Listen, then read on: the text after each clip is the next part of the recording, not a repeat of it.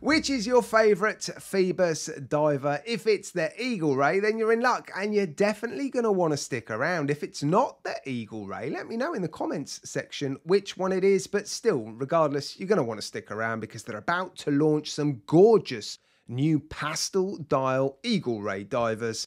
And they've sent me the green one to review for you guys today. I'm not completely convinced it's green or that it's a pastel colour, but I am convinced it's gorgeous. So let me head over to the light box and I'll show it to you. And here it is. This is the watch that Phoibos have sent me to show you in this video. It is the PY048A. And, well, they're offering 4 watches on the 1st of September. And they're promoting them as having pastel dials. Now, at a glance, it does look quite pastely, but I've filmed or taken some macro shots of this dial, and it's got a really nice sort of metallic hint or tinge to it. So I'm not completely convinced it is a proper pastel dial because, well, I always thought pastel colours were quite sort of matte and muted, sort of pale, watered down, or I think actually officially they are primary and secondary colours with white added to them. And yeah, it sort of looks like a pastel greeny colour. But yeah, I love that sort of extra sparkle the dial has. And the contrasting black hands and applied indices, they're really, really cool. Really cool. The macro shots have come up fantastic. Showing these applied indices and just how crisply finished they are along with the hands. And yeah, they've created hands and a dial very similar to that I was trying to create for the Cedo diver, with very, very black framing on the hands and the applied indices. I think it contrasts fantastically well. And with this sort of really nice pastely greeny dial. And as you can see, the date window at the 3 o'clock is also framed in a very dark sort of black frame. Good balance to the watch still, even though there is a date complication at the 3 o'clock. Yeah, the fact that they have included a black frame around that, I think it keeps the watch well balanced. And obviously there is an internal rotating bezel. I've forgotten to mention, this is an Eagle Ray, by the way. I'm sure you were familiar with that already. This is one of the best watches that Phoibos has created, as far as I'm concerned. I've reviewed a couple of previous models, and yeah, I really, really like this one. I liked the previous models that I reviewed, but I'm just loving the contrasting black on sort of a greeny. They're calling it pastel green. I don't really think it's a green, but anyway. Yeah, so you've got an internal rotating bezel, and it feels really nice. There are some very subtle sort of clicks. Actually, you just unscrew this crown, it pops out, and then, yeah, it's bi-directional, as you can see. And lining it up actually is not difficult at all because, yeah, when you push the crown in, it disengages the internal bezel, and then it doesn't move it once you start winding it in. So, yeah, you're able to get decent alignment. And there is obviously a second crown to adjust the date and the hands. So I definitely like the way it looks. I love the colours that they're offering. Let me just quickly show you the other 3 colours. And yeah, here they are. Look, you've got a sort of yellow, a white. A white probably would have been my preferred choice, but it's sort of a bit boring, isn't it? Especially when you've got these really cool colours available. So I'm really glad they sent me this particular colour, actually.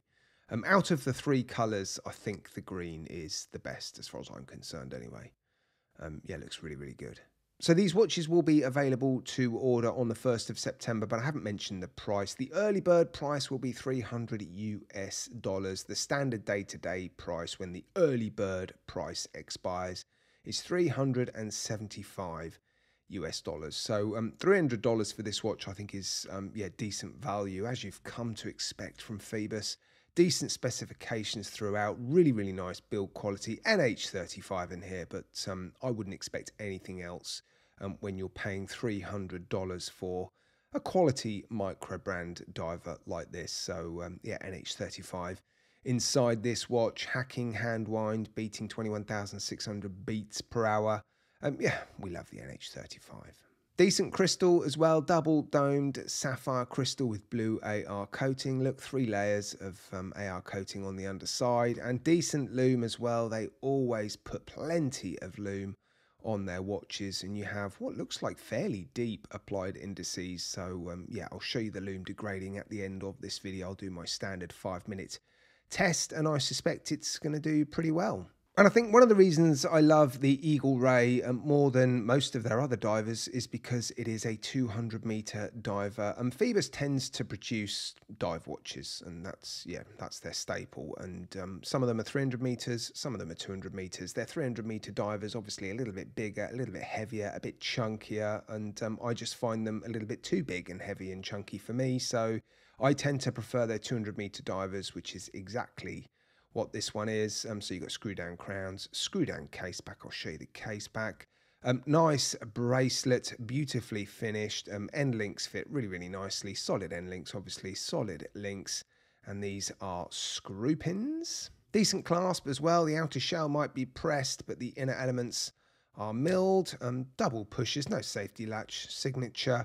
Fully brushed. I don't think there's any polishing, or there's a couple of sort of polished or a few very small polished accents on the bracelets, and some very nice finishing on the case. Predominantly brushed again, but a few polished accents, and the bezel as well is actually polished. Quite a few sort of polished elements on that.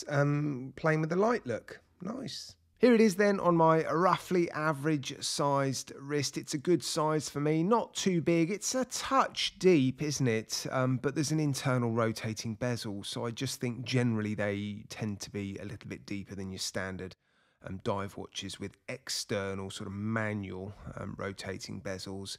Decent weight distribution all the way around those. Solid links, not too much taper on those links, so you've got a fairly wide clasp as well, but yeah, a substantial clasp spreading out the way all the way around my wrist. And yeah, I've managed to get a decent fit because you've got 3 micro adjustment options on the clasp and plenty of removable links. Right, well, I'll wrap it up. I'll show you some more macro shots, and yeah, I'll show you that lume degradation clip as well. Yeah, I suspect this one will sell out pretty quick, actually. The Eagle Ray is one of their most popular styles, and yeah, I think the dial options or the colors that they're offering are very nice. I'm really impressed actually with the color of this dial, and actually the fact that it's not a true pastel dial I think is a good thing. There's just a little bit of shimmer on this dial, which I think is just fantastic. I love the color of it actually, and yeah, those contrasting black hands and applied indices look really, really good. So yeah, I'm expecting this particular color variation to sell out the quickest because, well, it's a very popular sort of color these days. Obviously, it's not an exact match to the T brand color, but it's pretty close. And yeah, I suspect this one will be pretty popular. So don't forget to head over to Phoibos on the 1st of September. Right, guys, let me know what you think in the comments section. And as always, thanks for watching.